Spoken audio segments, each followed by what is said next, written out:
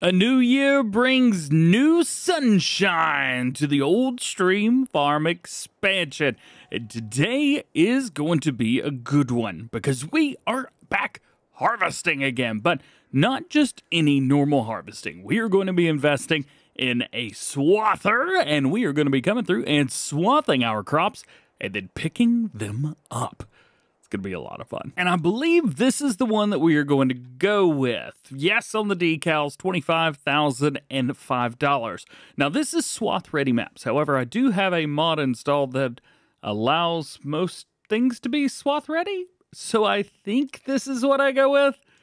But I actually am not quite sure. And here we are. I've gone for the MacDon version of the pickup header. And for the swather, well, we just stuck with the Massey Ferguson. Real excited to try this out just to see if it works. Now, again, I mentioned it's been a while since I've done swathing, so I'm not quite sure if this is the swather or not that I need to be using. I know it says Swath Ready Maps. I know this is not a map that is Swath Ready, but I have mods that I think make it Swath Ready. It's quite difficult to come through and try to get everything together in one swath, so we're not going to worry about that. We're just going to run this. Now, with Swath Ready Maps, I'm pretty sure that this is going to work. And it is. Now, I think this is something that we can hire a worker with. Yeah, see, hire AI worker. I don't know, we'll try it real quick. So, yes, we can. We can hire a worker with this. That is very, very cool, man. I don't think we're going to be hiring a worker today, but at least yet. We may end up doing that here in a little bit. But I want to just make sure that we're going through, getting our lines right, and everything like that. Also, I'm so excited to be using that pickup header because these are features coming with Farming Simulator 25. I want to familiarize myself as much as I can with this kind of feature once more because I don't want to mess it up when the time comes.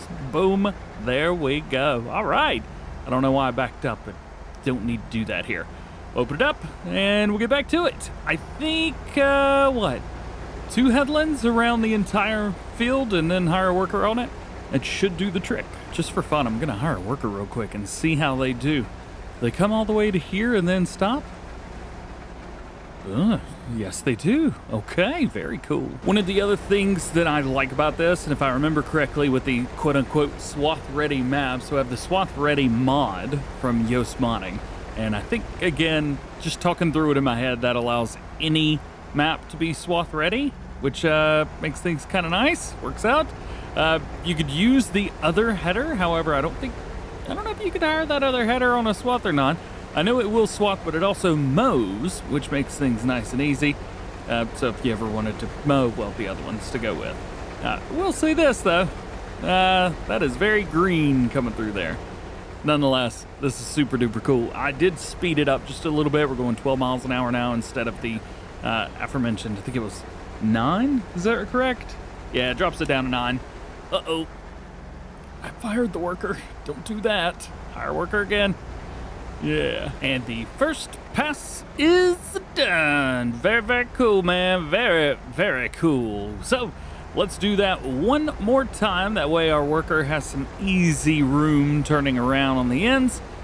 And then we get to jump in the combine. And with this pass, we are now almost done with our double headland. So I think at this point, maybe we take it to one of the long sides. Hiring a worker here gets a little bit weird because you do all that.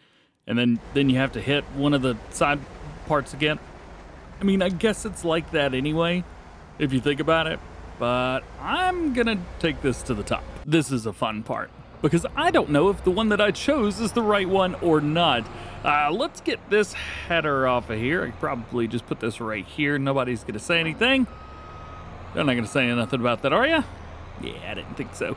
So, I don't know if this header's going to be appropriate or not for this combine. Yes, there are some base models that are kind of like this, but I don't know. I mean, I know it's going to hook up.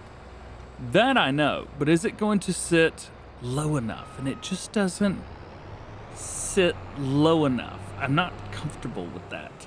It barely, like when you put that on the ground, It barely rides.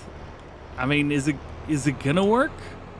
I don't even know if this is gonna work or not. Let's bring it around here, and we'll at least try it. If not, we can readjust a little bit. So here we go. Turn it on. Do we have straw swath enabled? Yes, we do. So we can get some straw off of this as well, because I have extended straw crops mod turned on. I mean, it's working. Seems to be doing okay. This is good. This is definitely one of those mods where you had to be careful about how fast you go. They made it to work the way that it's supposed to work. They didn't make it for like turns like that, for example. Yeah, it does miss stuff in turns, so that's going to be fun to bail up. Also, in doing fast farming, or fast harvesting rather, sometimes it bounces and just doesn't work. So you have to be careful about how fast you actually do this. You got to cut into these corners a little bit quick so you don't get too far out. I guess I could go into the files and modify this to actually like pick up the entire width or pick up the way that I want it to. I think that's probably the better answer is I could modify this to do what I want it to do. But you know what?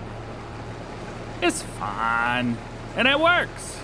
And I dig it. Now that we're ready to rock, let's hire our worker right here and then bounce around, see if I can find that combine harvester. What up, dude? And it is time to try and catch up a little bit. I have looked down and noticed that we don't have as much grain in here as I thought we were going to. I could have swore that this was gonna be worth it. However, it seems maybe not so much. I don't know. I will say this much, it is pretty easy. Uh-oh, we're bouncing a little bit. I can't be bouncing like that, man. Hey,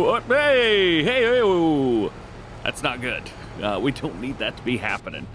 Although first person is the best way to do this. I'm gonna slow it down 1 more mile per hour and see if we can keep that bouncing down to a minimum. Whoop, whoop, whoop, whoop. Hey-o, saw that. Quit bouncing now. Man, that swather just like takes off. Dude, he goes, turns around, and gets back to work. He's definitely going to finish this field before I catch up to him. Sometimes we can catch up to whatever's working in the field. That is not going to be the case this time. Not by a long shot. So 1 pass is done, and we're at 11,800 liters, which is pretty good, but definitely not where I want to be. I was kind of hoping that this would be a lot more, but it is canola at the end of the day, so there's only so much you can do. I do know that doing the swathing increases the amount of crop that you get. We could multiply that by another 10% if we tried to use the bushel plus, but I've used that before, and yeah, I mean, it is a little bit cheaty, let's be fair. I will also say this, doing things this way actually gets it done a little bit faster. Yeah, I can't hire a worker to do the combine harvester, but man, the rest of it gets done for me, and I ain't got to mess with it. Our header's only 6 meters wide. I believe that swathing header. How big's the swathing header? I always forget this part. Headers. Nope, not in there. It's got to be in mowers. Yeah, there it is.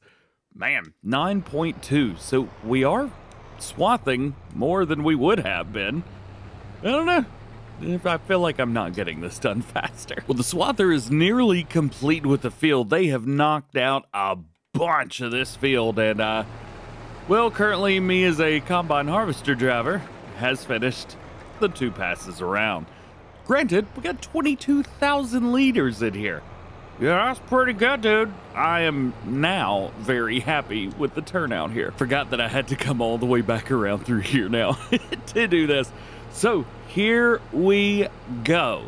It is time to sit back, relax, and just dig deep. There is not a lot to do other than go and just drive back and forth. And I understand that is sometimes the job of a farmer in the field, but we gotta have to do it. Well, it looks like it is time to jump on the other side now. Once we finish this line, we'll go ahead and grab our swather and we'll bring him over and hit him on the other side. That way we can go and get this finished up. It's not taking as long as I thought it was going to. Yeah, it's taking a little bit of time, but to be fair, it's not too bad. Yeah, this whole portion of everything took way less time than I was expecting. This Swather just knocked it out. Basically goes to the end, turns around real fast, and then just goes back to it again. It's extremely efficient. Extremely efficient. All right, back to it again. Drop it back down. Rock and roll. So here's something kind of exciting. Since we have been doing this series, and I'm way ahead on recording if you're watching when these come out, by the way, a Fent baler pack just released. And I'm interested in swapping out one of the balers that we've got for that. However, I will also say this, I totally forgot that our good friends, oh, we missed a little bit, that our good friends over at Black Sheep Mining, I think also have a Fent square baler as part of their baler pack too. So we're going to be taking a look at some of the square bales and possibly might be switching up to a square bale. Specifically, this guy right here. However, the bales are not going to be the size that we need, and not only that, it's also not going to have the correct pickup. So I will have to go in, play with the files a little bit to make sure that this is exactly what I want, but I think this is what we're going to upgrade to next. Also, it's got this, so, you know, I'm not saying we'll use that, but it is pretty darn cool. That's all I'm saying. How I missed that little spot, I'll never know, but we never have to worry about it again. Yeet, there it is. And we will knock this out real fast and be done with harvest. Well, at least this field. We do have one more field, thank goodness. We should probably also look into some investments of other fields as well. I know we got a lot of grass fields right now, and that's perfectly fine. However, oh, I forgot, if we go to square bales, we're going to have to upgrade our baler as well, the bale wrapper. Yeah, I got a couple ideas for that, so we'll be okay. Yay! Got a little bit of bouncing going on there right at the end. May also go through and see if I can find a different setup for the header. So the header on this one, we talked about this earlier. It's a little bit low, or a little bit high. See that? Get a little bit too much bounce off of it. And I don't like that. So I may try and find a way to fix that a little bit. Man, I'm just missing stuff right and left. Well, if it's in the way, just move it, right? Okay, so the field is done. Now we've got to figure out this. Can I fit through here with this header? Because the transport trailer does not exist anymore with this trailer, or with this setup. So we have to be careful about how we do this. But I think we'll be okay. And this is also going to be kind of easy because we're going to be going through like this. And then the header, we can actually go just pull straight through like we normally would and stop right at the end right there.